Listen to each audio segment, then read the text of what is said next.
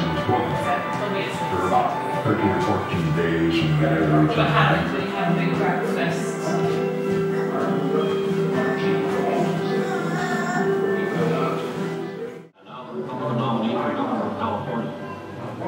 I think this state needs a 4-year governor.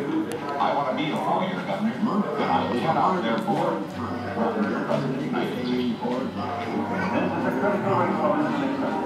Well, that's the life of the success of the race for the governorship. This is CBS News election headquarters. We are declaring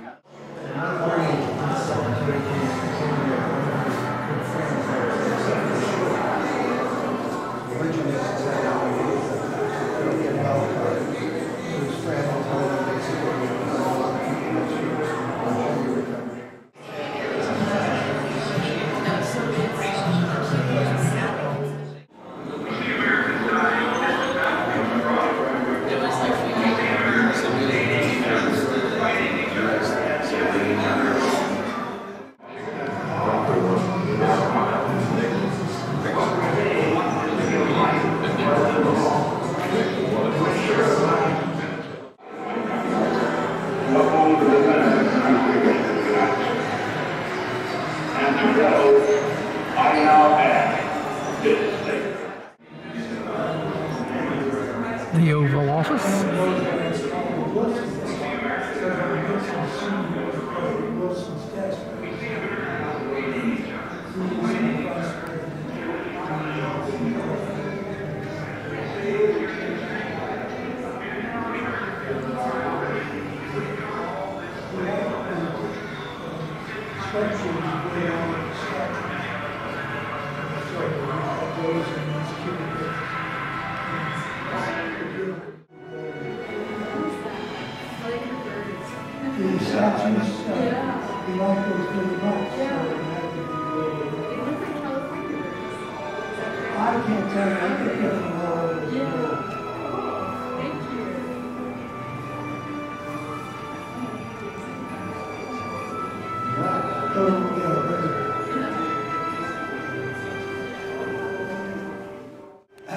Pat Nixon designed the carpet, and the main thing about the carpet is blue and gold, the colors of California, because Nixon was the only president born and raised in California. The desk is a Wilson desk. When a person becomes president, they have about 6 or 7 desks that they can choose from. Nixon, when he was vice president, chose, for whatever reason, this desk. It's called the Wilson desk. And he used it the whole time he was vice president, the whole time he was president. Gerald Ford used it while he was in office, and most recently Mike Pence used it when he was vice president. But it gave him privacy and this stuff. Because people are touring the White House all the time. And while very few people get to get into the Oval Office, there are a lot of visitors that are in. So he just found this seclusion. Behind the desk and take pictures. We have one of her when he was like this age. Yeah. Thank you.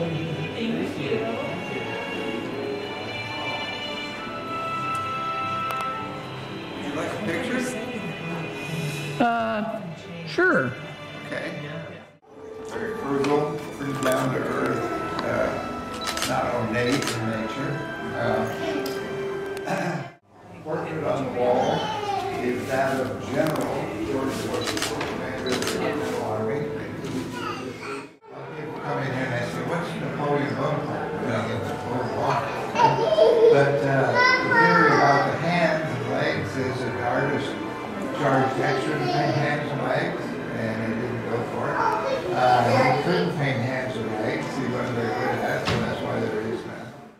The other thing about the Oval Office is 2 things. The porcelain bird figurines in the 2 cupboards there on the mantle were favorites of the Nixons. They collected them their whole life. And they're done by an artist named Bean out of Connecticut. To the private dining room or the library that Nixon used frequently. What else?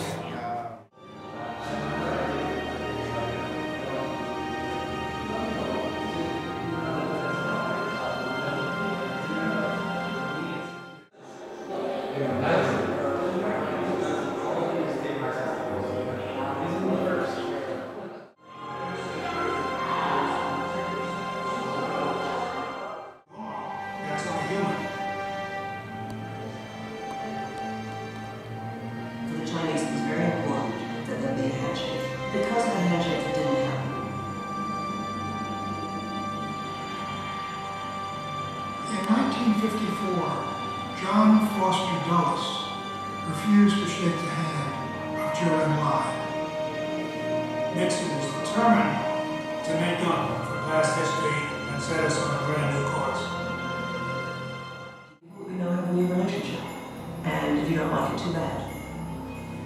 He made it clear that he was looking for a long-term relationship with the United States. It was a completely different kind of meeting, but obviously an historic one that set the framework for the success of the visit.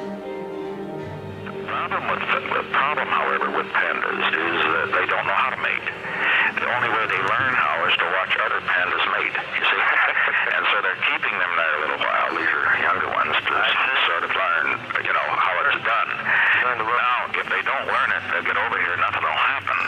So I just thought you should have your best reporter out there to see whether these pandas have learned.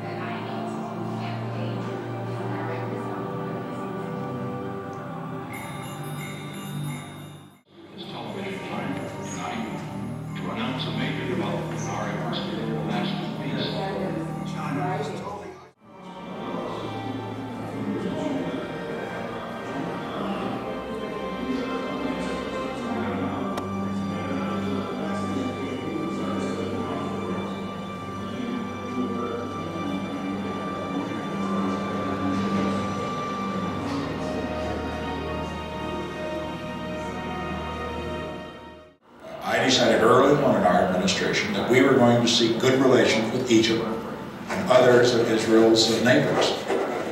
Israel's interests are better served to have the United States a friend of Israel's neighbors and potential enemies. Nixon and Secretary of State Kissinger are talking with all parties in an effort to find peace in the Middle East. After a time lapsing 6 years, Egypt and the United States normalized their relations. Tomorrow, the American flag will be raised again. I would stop in this room because I just sort of gathered strength just from being in this room, where Lincoln had been.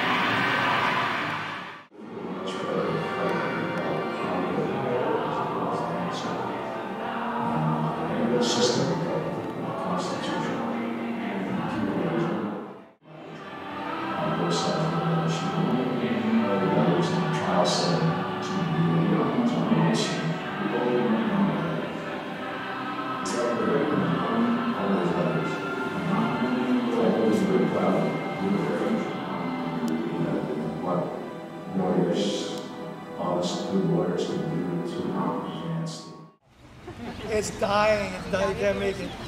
So this tree was planted from a seedling as well, because 17 years later, a couple years after it was planted. So they finally replanted it with a seedling from the original. But on the 20, that tree is original from the one you see on the 20. So that's why it's called the Jackson. You're welcome. See you guys, enjoy. Oh. One person? One person almost? Now, did you see?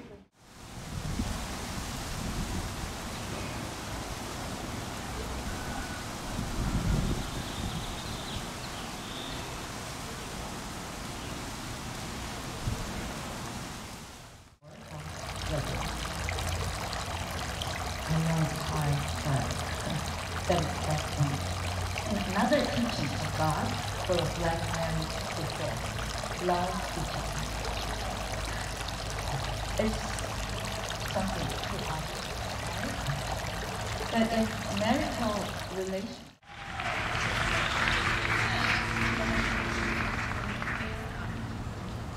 let's all stand up and bless the first sex as husband and wife with a big round of applause.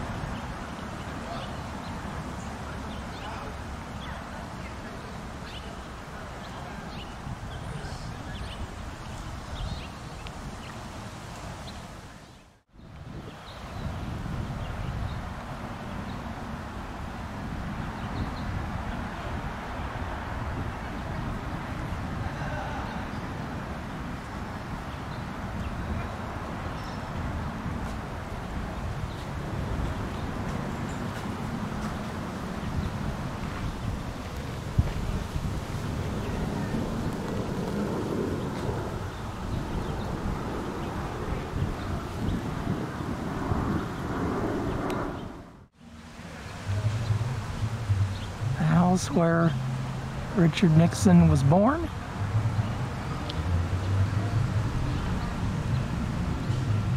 And then just a few feet away,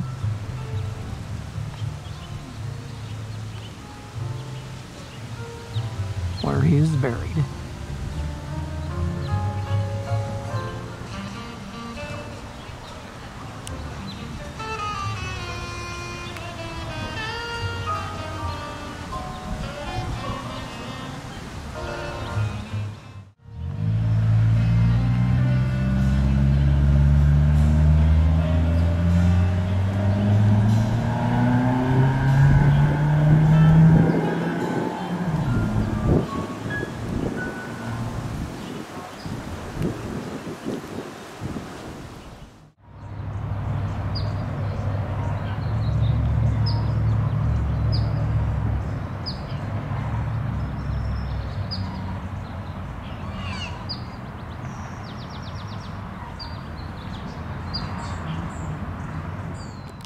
In 1912, Frank and Hannah Nixon and their 3-year-old son Harold bought 8.2 acres and started a citrus grove, lemon and orange trees primarily. Planted that pepper tree, ordered this house from a mail order catalog. It arrived in 3 crates, put it together, and in January 1913, Richard Nixon was born in that house. 2 other boys were born while they lived here, so a total of 4 Nixon boys lived in this house for a period up to 9 years. They were here from 12 to 22. But the house has never been moved, altered, rebuilt, changed in any way, shape, or form other than a coat of paint. At one point they lifted it up, took the old brick foundation away, poured a concrete slab and set it back down. But that's the only thing that's ever been done to the house. And inside the house is everything's real. They use this stuff on a daily basis their whole life. You know, I find it shockingly amazing that it survived all those years. First of all, the whole time they had it. Then when Mrs. Nixon passed away, it went into storage for over 20 years and brought back out of storage, placed in the house under the supervision of Mr. Nixon and his brother Edward.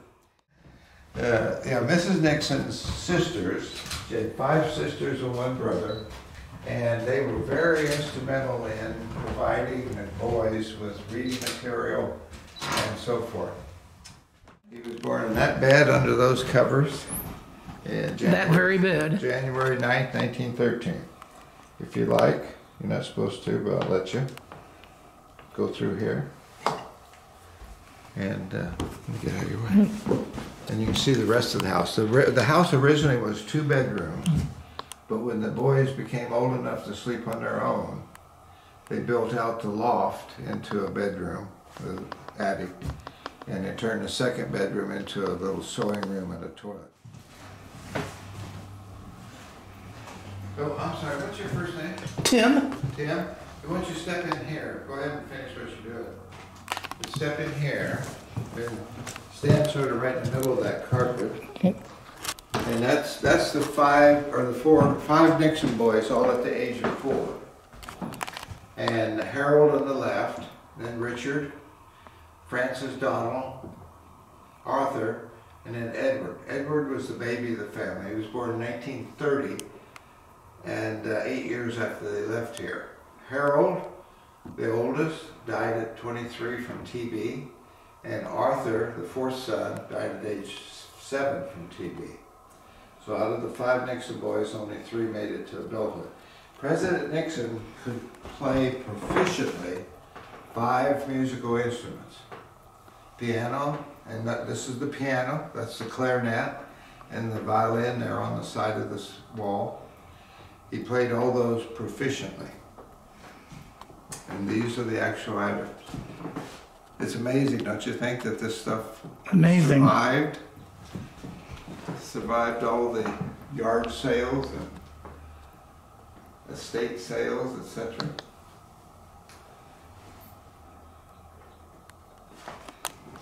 So, if you would, I just continue on okay. There, and I'll meet you in the kitchen. Yeah, this is the sewing room. This is the stairwell leading up to the little bedroom where they slept. There's just 2 little beds and a chest of drawers up there. Saddle for the horse, and 1 horse and 1 goat. Horse was used to ride, pull the buggy, pull the plow. Here's all the things that Hannah used to make food: ice cream, coffee grinder, butter churn. Absolutely.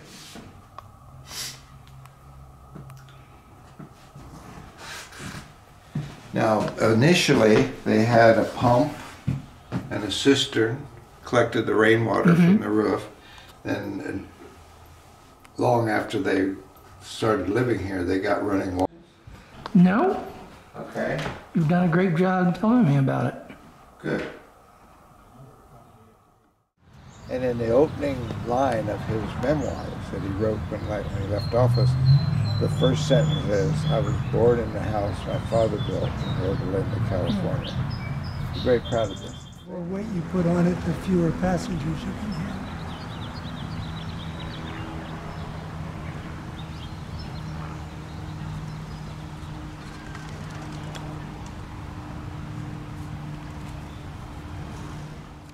Engineer. Oh, I'm sorry. I didn't tell you can't take pictures. So it's not an emotional love, but a volitional love, which is entirely based on one's decision to commit oneself to God. This is right the time for both of you to confirm your own will and make a decision to love each other